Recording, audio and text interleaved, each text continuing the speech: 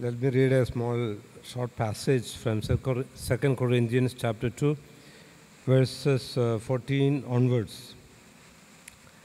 But thanks be to God, for in union with Christ, we are always led by God as prisoners in Christ's victory, procession. God uses us to make the knowledge about Christ spread everywhere like a sweet fragrance. For we are like a sweet-smelling incense offered by Christ to God, which spreads among those who are being saved and those who are being lost. For those who are being lost, it is a deadly stench that kills, but for those who are being saved, it is fragrance that brings life.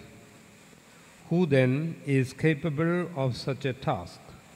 We are not like so many others who handle God's message as if it were cheap merchandise. But because God has sent us, we speak with sincerity in His presence as servants of Christ.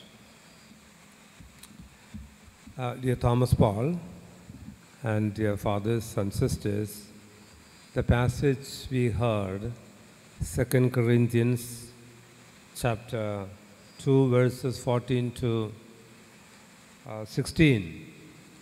There are 3 times the word fragrance is used here, sweet smelling. And at the end we heard, we are not like others. We are specially called to proclaim the message. You know, this workshop on evangelization is meant to have this fragrance in us, which communicates to others the message of Christ. You know, in another translation, St. Paul's, this verse 15 says, we have become the fragrance of God in Christ Jesus. That is the basic duty of a missionary, to become the fragrance of Christ Jesus. It's by words, by deeds, it's by presence. And that's what St. Paul insists on, that particular point, by presence. By presence, we have become the fragrance of Christ Jesus. And every Christian, every baptized Christian is that, in particular, every missionary. And you know, I'm happy to welcome Brother Thomas Paul. I know him from 95 or 96 onward, for the past almost 30 years. We preach a retreat here, and we have in contact on different other occasions. You know, he was an engineer. He resigned his office. I think he was in Korba, Madhya Pradesh. Where were you working? Where were you working as an engineer?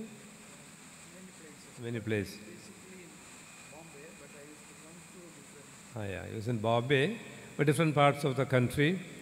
And then he had an inner call, and he had decided to offer himself for Christ. And for the past, I think, 35 years or so, he has been involved in this ministry. Now he is, I think, mainly based in Austria, in Europe somewhere. And also he goes all around.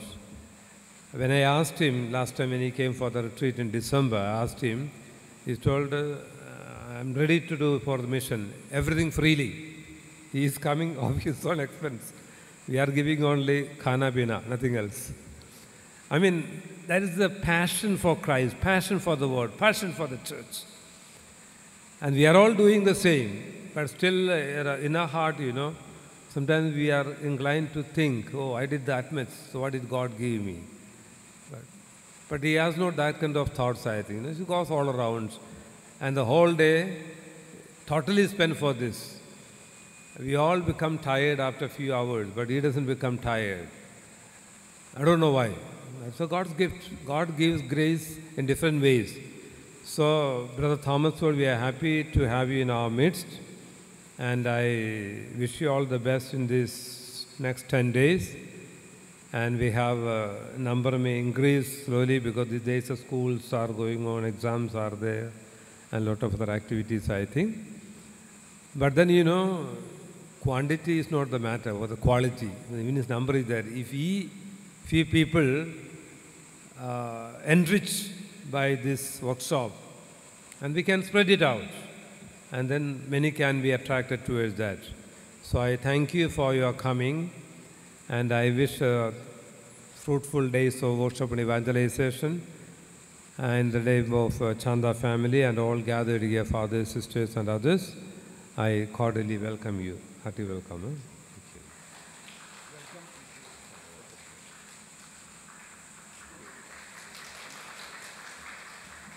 It's a very good fragrance. Really blessed. Okay.